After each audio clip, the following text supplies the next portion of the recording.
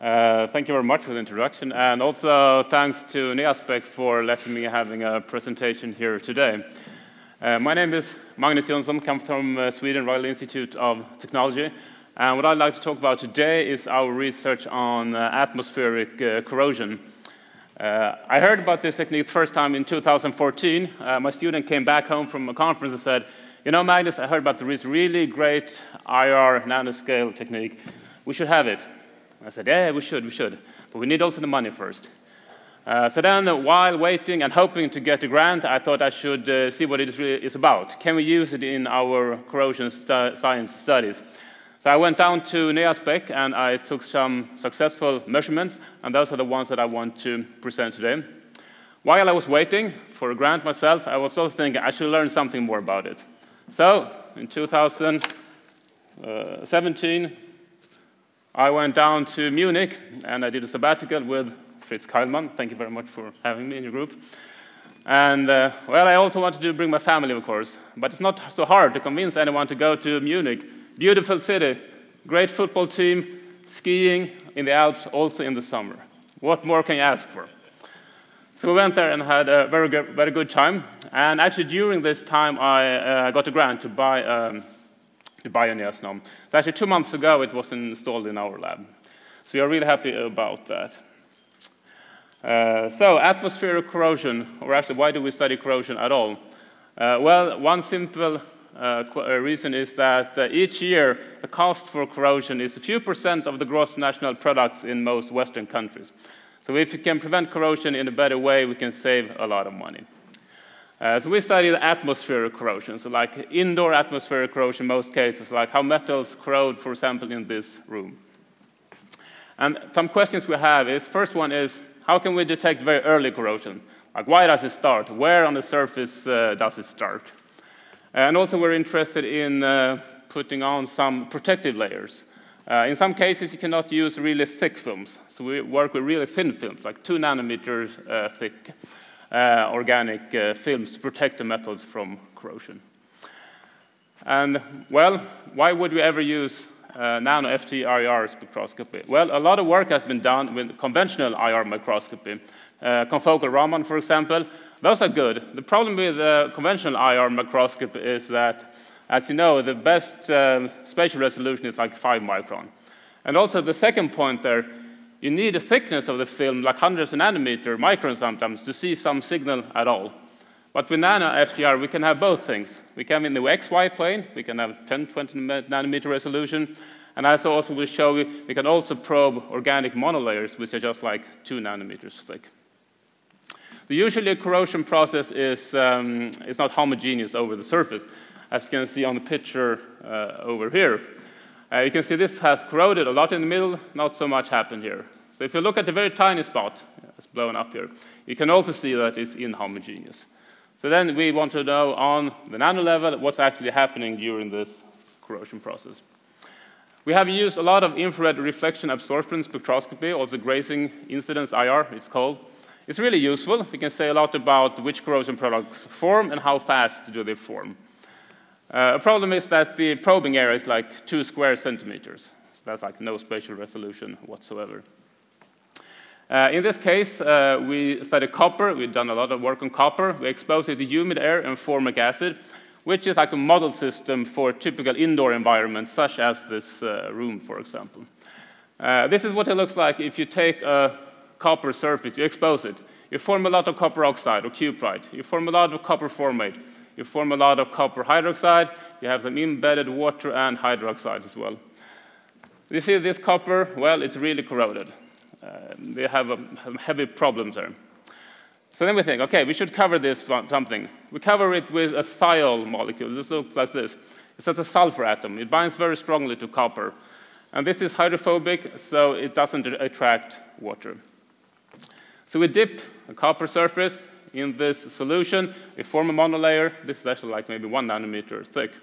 And what happens? We expose it again. See, it formed no copper oxide at all. The piece of copper looks essentially exactly like it did from the beginning.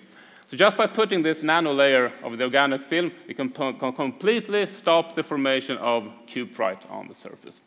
The others forms a bit, but you see, Just a nanolayer stops the production of cuprite completely. So as I said, this was an inhomogeneous process, obviously. So we would like to see more on the nanoscale what is actually happening. We also have another technique that is called vibrational some-frequency spectroscopy. It's a combination of IR and Raman, which we also have used a lot to study these organic films.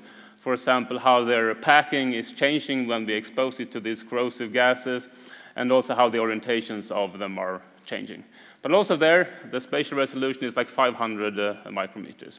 So we really wanted to see, is the nanoscale spectroscopy something we can have use for?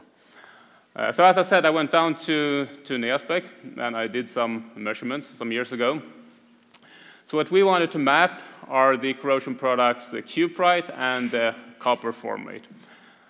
So this is first the cuprite. If you look, this is 1 by 1 micron area. This is the AFM image. You see there are some chunks around here. And you see, well, here you see 2 peaks in both these positions, A and B. Obviously, there is some copper oxide there. This is also very interesting that we can see this peak at all, actually. It's 650 wave numbers. It's really at the limit where this broadband laser can generate energy. So the energy from the laser is extremely low, but so it's really at the cutoff, what we see here. We also wanted to look at the copper formate. How is it distributed over the surface? Is it homogeneous or is it inhomogeneous? Well, so we looked at 3 different points, C, D, and E. You see C over here. Very strong spectrum from copper formate. So obviously this chunk is copper formate. D, well, a small chunk here, yeah, some signal as well. So it seems like there is also some copper formate up there. E, on contrast, well, there is a chunk, but obviously that chunk has to be something else, cuprite, for example, because there is nothing in the spectrum down here. We also took some single wave number imaging at 1600 wave numbers, right here at the maximum peak for the formate. And you can see it shows essentially the same as the spectrum, so we confirmed the results that you have a very strong signal down here at point C. Just to confirm also, you can always say, this is an artifact. So we scanned at 1735 wave numbers where there is off resonance. And as you can see, there's nothing there. Just also, we wanted to know, what is the spatial resolution? Well, we scanned over 1 particle here. You can see this is a 150 nanometer particle. This is a phase, so related to the IR absorption. You can see scanning over the edge, the resolution is 20 nanometers. And also here, this particle we scanned over is 75 nanometers in diameter. So it really showed to us, yes, we can really use this one to study our corrosion products. This figure you already seen in Andy's talk. I wanted to show it again because I think it's important. As I said, we want to cover our copper with organic monolayers. So this is octadecane thiol, 2 nanometer thick organic molecule. So we put copper in it, and you can see, as you already heard before, yes, you can actually probe on organic monolayer. So this is 2 nanometer, like 20 nanometer resolution. So I think it's quite amazing that you actually can see something here because there are very few molecules we actually look at. This is not related to corrosion, but I wanted to show it anyway because this is also about the domain formation of organic monolayers. This was done in Berlin together with Bernd Kestner, who gave the last presentation. So this is a mixture of DSPC, it's a phospholipid commonly found in cell membranes, and also surfactant, which is an antibiotic molecule. So we mixed these 2, made monolayers on them on a gold substrate, and we wanted to probe if we could see these different domains. And well, yeah, you can clearly see here that this is the bulk IR spectrum. This is spectrum we took with a s-SNOM, and yes, it agrees. And also, if you go here, this is the AFM phase image. This is surfactant C. When you reach here, DSPC island, you can also clearly see here that the signals start to show up as from the spectrum. So this again shows that we really can probe tiny organic monolayers with a nanoscale spatial resolution.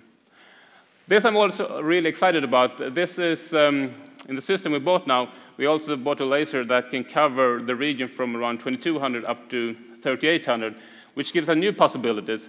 So now we can actually also probe water and hydroxides, which commonly are embedded in corrosion products.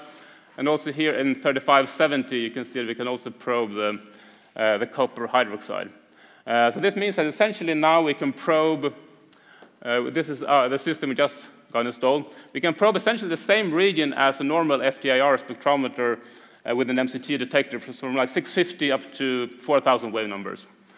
So we have QCL lasers over here. We can do s-SNOM and we can do photothermal expansions. In some regions, we can do also spectroscopy from 650 essentially up to 4,000. And also we have a highly motivated student, Wei-Ji Zhao, who's in the audience here. So he's going to use this system to study the corrosion of copper during his PhD. Well, so what are we going to do during the next years? Well, the idea is then to continue the work that I did here. As we look at ultra-thin organic film, how they can protect copper surfaces. We want to look at both what's happening with these films in each nanodomain and try to correlate that to what's actually happening with the corrosion products. Where do they form, and so on. Some people I want to thank. I want to thank Miriam Böhmler. She worked at Neospec earlier, and she took these corrosion spectra with me earlier. Adrian Cernescu, who installed our instrument 2 months ago, and also took some of this data and has helped us a lot during the way. And also Bernd Kestner in Berlin. And also, yeah, of course, I want to thank also Ola Engqvist Stiftelse in Sweden, who gave us all the money to buy this fancy instrument. Last slide before I leave you. Not related to corrosion, but I have a postdoc position open.